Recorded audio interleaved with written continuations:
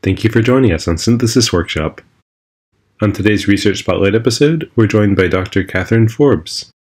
Katherine earned her bachelor's in chemistry from Occidental College in 2018. During her time there, she developed an innovative approach to the synthesis of stereogenic-at-phosphorus building blocks, and she also served as a teaching fellow for Advanced Organic Chemistry as well as Introductory Organic Chemistry Lab. And with that, I'll let you get started, Katherine. Thank you very much for joining us today. Hello, thank you for having me. I'm excited to talk today about my research during my time in the Jacobsen lab at Harvard focused on the enantioselective synthesis of stereogenic-at-phosphorus 5 building blocks. So to begin, because we're talking about an unconventional form of chirality today that may be unfamiliar to some people watching and listening, I wanted to start with a brief introduction about enantiomers to help highlight the underlying motivation for this research. So enantiomers are stereoisomers of a chiral molecule that share identical molecular formulas, atom-to-atom linkages, and bond distances, but cannot be superimposed. In other words, enantiomers share the same structural elements and structural connectivity, but they occupy opposite relative orientations in 3D space. And as a consequence, enantiomers often exhibit different behavior in biological systems because biomolecules such as proteins are chiral themselves, and will often interact with opposite enantiomers of a chiral molecule differently. And this has implications that can be directly observed. For example, L-DOPA is a chiral molecule that has been used as a treatment for Parkinson's disease, while its enantiomer, D-DOPA, is inactive in this context. Additionally, the natural product carvone is a chiral molecule where one enantiomer smells like caraway and the opposite enantiomer smells like mint. And these same differences can be observed for chiral at phosphorus compounds. So phosphorus 5 as well as phosphorus 3 is capable of being chiral, and as it turns out, phosphorus 5 stereocenters are a key feature of many bioactive compounds, including pharmaceuticals. And oftentimes, the absolute stereochemistry at phosphorus determines these molecules' biological activity. For example, sofosbuvir is a chiral phosphoramidate prodrug that is used as a hepatitis C treatment, which is over 10 times more potent than its corresponding epimer in phosphorus. So, evidently, the absolute configuration of a chiral molecule can have a significant effect on its biological activity, and consequently, it is important to have approaches and methods for accessing these molecules in their enantioenriched or diastereomerically enriched form, particularly in a pharmaceutical context. And one robust and reliable way for doing so in the synthesis of stereogenic-at-carbon compounds is to construct these targets using chiral building blocks from the chiral pool. The chiral pool is the collection of chiral molecules that nature produces in abundance that can be isolated, sold by chemical suppliers, and used by synthetic chemists as starting materials in the synthesis of chiral targets of interest. These building blocks include amino acids, sugars, and terpenes, as well as many other compounds. This list is by no means comprehensive, and I've just shown a handful of examples on this slide. And on the right, we can see how the chiral building block carvone has been applied as a precursor in the synthesis of a broad variety of architecturally complex and stereochemically rich targets. So this is a powerful approach that leverages the chirality that nature has already so generously provided us with to access enantiomer-enriched synthetic targets of interest. However, this is not a viable approach for the synthesis of chiral at phosphorus targets because nature does not produce stereogenic at phosphorus compounds in abundance. Therefore, we rely on de novo synthesis to access these molecules, which is the development of synthetic methods for doing so. So, in order to contemplate how one might go about developing synthetic methods to access stereogenic at phosphorus compounds, I want to discuss a couple of key classes of reactions that can be considered. The first type of reaction is a stereoselective reaction, which is a reaction that shows a preference for the formation of one stereoisomer over another, when both products can be formed by the same mechanism. These reactions often involve the use of a chiral reagent or chiral catalyst to influence the stereochemical outcome. The second type of reaction to consider is a stereospecific transformation, which is a reaction with the mechanism in which only one of the possible stereoisomeric products can be formed. For example, we can see at this bottom example that a single enantiomer of this stereogenic-at-phosphorus substrate undergoes a concerted nucleophilic substitution reaction, which is stereoinvertive in nature, to exclusively yield the enantiomer of product with the inverted configuration. And by far the most well-established and general approach for constructing stereogenic-at-phosphorus targets uses stereospecific chemistry to access targets of interest by means of chiral auxiliaries. There have been many realizations of this approach, but I've just shown a handful of examples on this slide, which I would say utilize the most versatile strategy, which is to use a chiral auxiliary with two distinct functional groups that can form bonds to phosphorus to form a stereogenic-at-phosphorus building block. These two functional groups can be sequentially and stereospecifically displaced by two different nucleophiles to install substituents of interest onto phosphorus, enabling the synthesis of a broad variety of stereogenic-at-phosphorus targets from a single precursor. And one prominent example of this approach has been reported recently by Phil Barron's lab, who developed this translimonene oxide-derived chiral building block which possesses 3 distinct leaving groups on phosphorus, which can each be stereospecifically displaced to access a broad variety of targets ranging from methylphosphonate oligonucleotides to chiralphosphine oxides with high levels of enrichment. And while the use of chiral auxiliaries represents a very versatile means for accessing stereogenic-at-phosphorus targets, there is one drawback of this approach, which is that it requires stoichiometric and sometimes superstoichiometric quantities of chiral material, whereas ideally, a more efficient and atom-economical approach would only require the use of catalytic amounts of chiral material. And in this vein, there have been many impressive advances in the development of catalytic approaches for accessing stereogenic-at-phosphorus compounds. One example was reported in 2017 by Merck, in which this chiral bisamidazole catalyst was developed to catalyze the reaction of nucleosides with chlorophosphoramidates to assemble chiral phosphoramidate prodrugs with remarkably high levels of diastereoselectivity. Another example was reported by Scott Miller's lab in 2021, in which chirophosphoric acids catalyze the diastereoselective reaction of nucleosides with phosphoramidites to afford these chiral phosphate oligonucleotides with high levels of selectivity. And these 2 examples represent significant achievements both practically and fundamentally.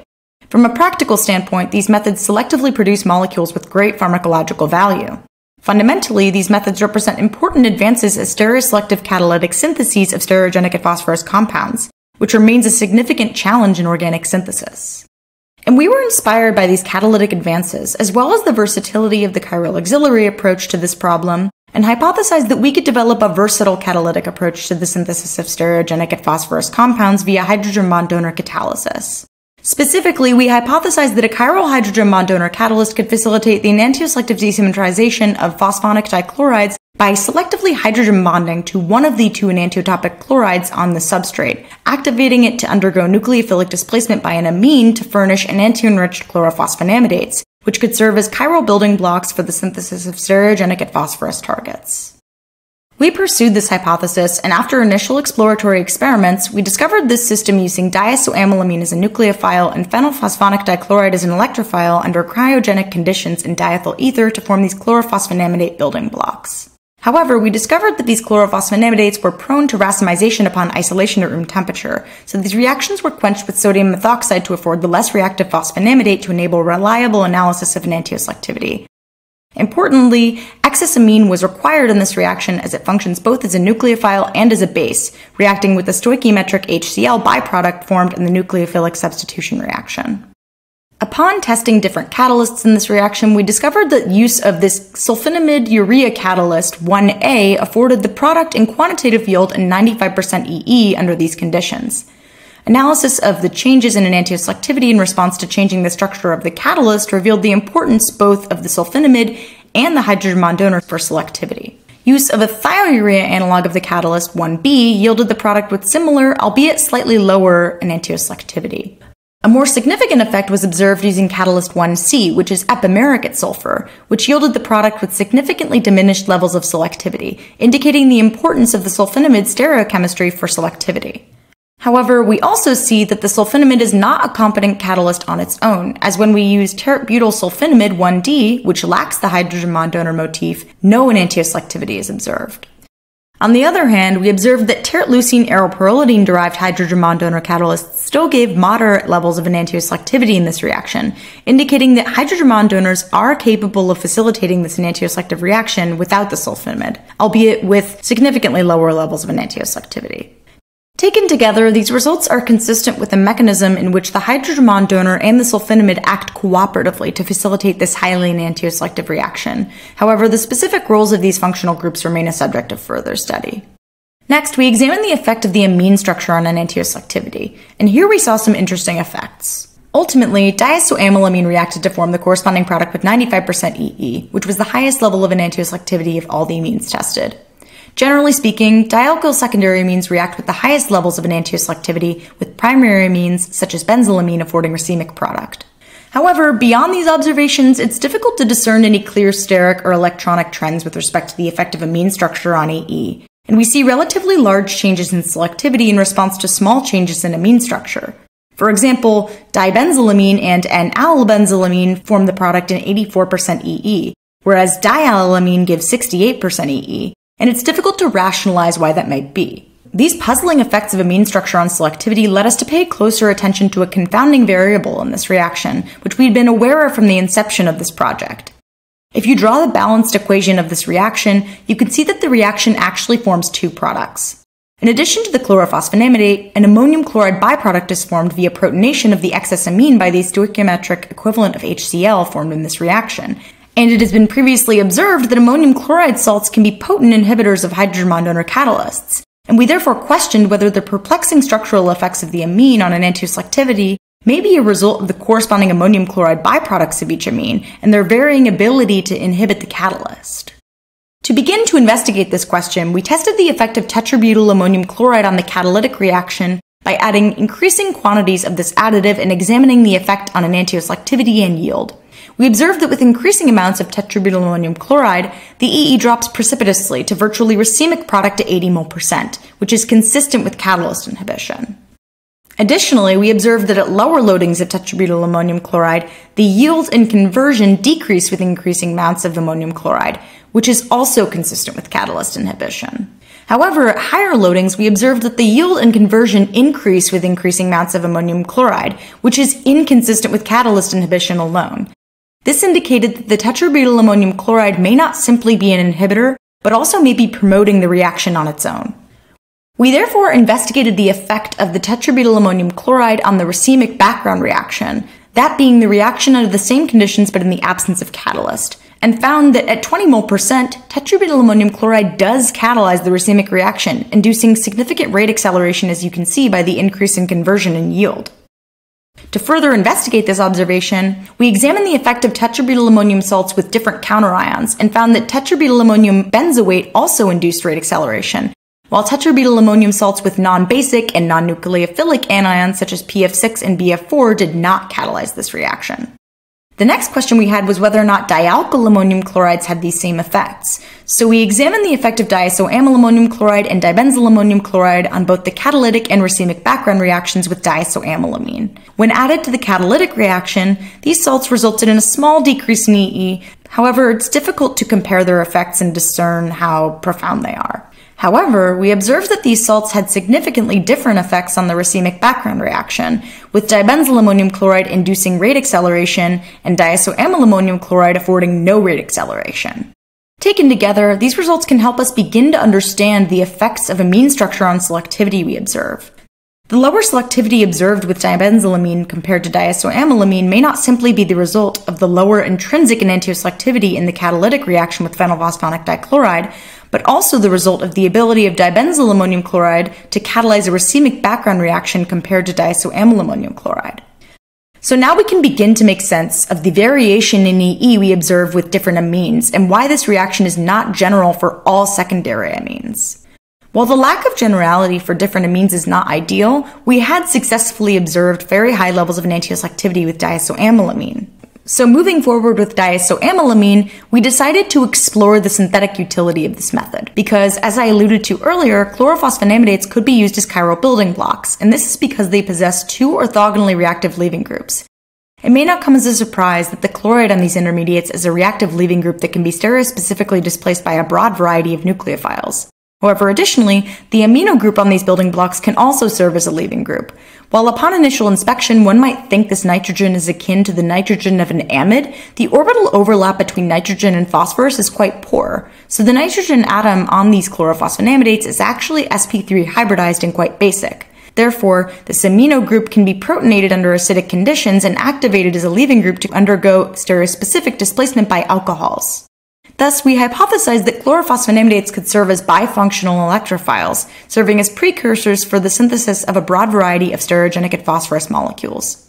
So to explore the scope of products we could access using these intermediates, we considered that there were three variables we could examine: the aryl group, the nucleophile that displaces chloride, and the nucleophile that displaces the amino group.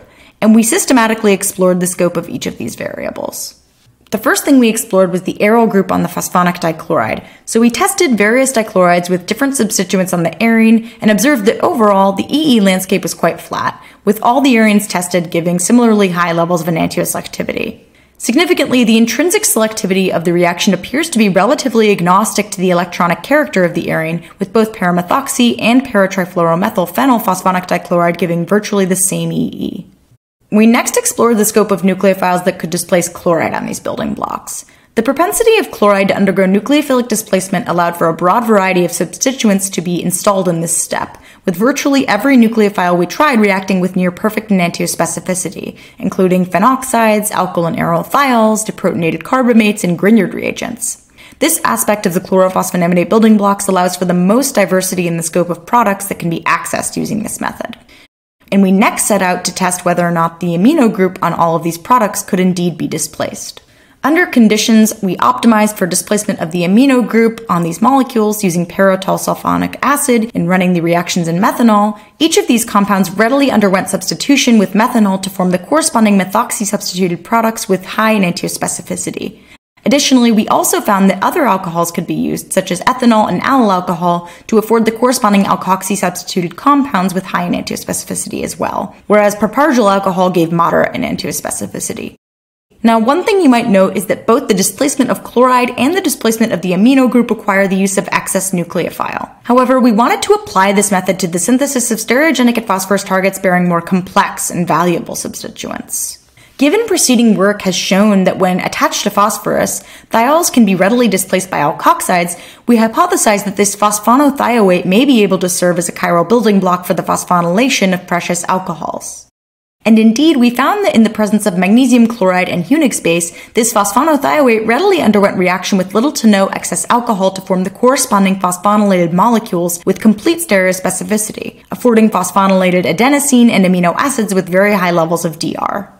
We also found that this phosphonate product bearing an electron-deficient aryloxy group readily underwent reaction with little to no excess Grignard reagent, including sterically hindered Grignards, making it a useful building block for accessing a variety of enantio-enriched phosphonate ester products. And we decided to apply this three-step synthesis of highly enantio-enriched phosphonate esters to the synthesis of a phosphonate-based eutrophin modulator, which has been reported as a potential treatment for Duchenne muscular dystrophy. Subjection of this dichloride to the reaction conditions and subsequent reaction with sodium paratrifluoromethylphenoxide yielded the phosphonaminidate in 95% EE and 68% yield as a white crystalline solid, enabling confirmation of absolute configuration by X-ray crystallography. Next, subjection of this phosphonaminidate intermediate to acidic conditions in methanol allowed an enantiospecific installment of the methoxy group on the target. And finally, displacement of the aryloxy group by ethyl magnesium chloride installed the ethyl group on the target, completing the synthesis of the eutrophin modulator in 94% EE and 43% overall yield over 3 steps. Now that we had established the utility of chlorophosphonamidates as bifunctional electrophiles via displacement of the chloride and amino group, we also wanted to explore the utility of this catalytic reaction as a means for accessing nitrogen-substituted stereogenic-at-phosphorus targets.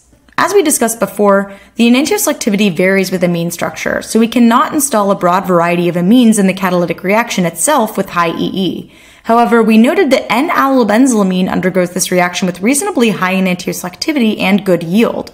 And we reasoned that N-allylbenzylamine could act as an ammonia surrogate in this reaction, as it possesses 2 protecting groups, a benzyl group and an allyl group, which can be removed and replaced. Therefore, we reasoned that we could use the product formed from this amine as an N-protected chlorophosphonamidate, which potentially could allow divergent access to a variety of nitrogen-substituted targets.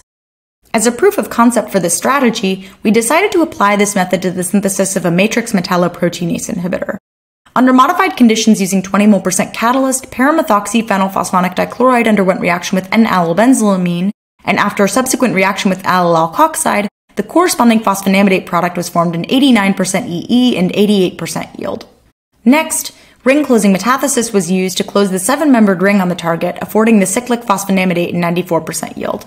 Subsequently, subjection of this intermediate to palladium on carbon in the presence of trifluoroacetic acid under a hydrogen atmosphere resulted in both reduction of the alkene and hydrogenolysis of the benzyl group, affording the deprotected phosphonaminidate. At which point, the nitrogen was deprotonated by NHMDS and underwent reaction with alpha-bromoethyl acetate to afford this glycine ester-derived product, which is a known direct precursor to the MMP inhibitor, concluding the formal synthesis of this product. And this was just a proof of concept, but you could imagine other applications of these intermediates for the synthesis of a broad variety of nitrogen-substituted targets, such as carbonic anhydrase inhibitors and abscisic acid agonists. And with that, I would like to acknowledge my graduate research lab and my funding sources. Thank you to my advisor, Eric Jacobsen, and my whole research lab for their support. And thank you to the NIH and BMS for their financial support. And thank you to you all for listening. Thank you for joining us for this Research Spotlight episode, and thank you to Katherine for a very interesting talk. If you enjoyed the episode, you can support us by subscribing and telling your peers about this podcast, and feel free to send us any questions or comments you have. Follow us on Twitter to stay up to date, and see you all next time.